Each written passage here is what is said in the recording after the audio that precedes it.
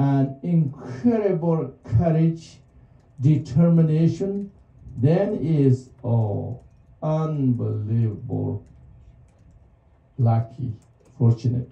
But even you don't have that, you have nothing but just every day appreciate to live and breathe in, and you can urinate, you can go toilet very easily. This is incredible, incredible, because meaning for our life means, and deep down, you don't have to be excited, happiness all the time, but you are okay.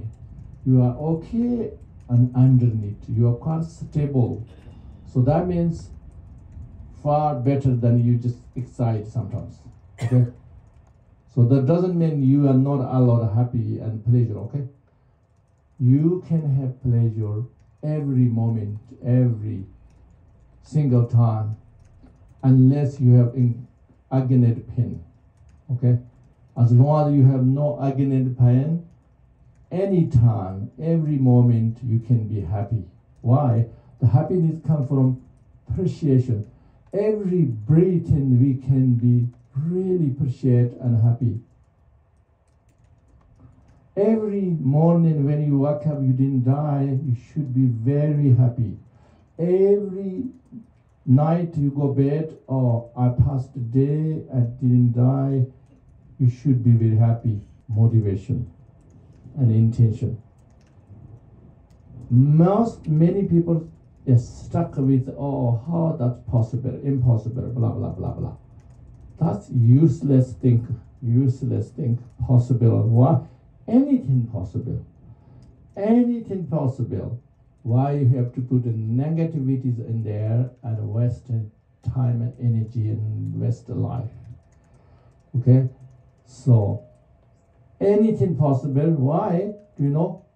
Because everything is impermanent. Everything is changeable. So then usually people have, no possible because never happened before. So that means you don't understand impermanent. Something never happened before, then never happened future. That's impossible. That's totally two different phenomena. You forcefully put them together and have to be same. No. That's very bad philosophy, very bad logic. Okay?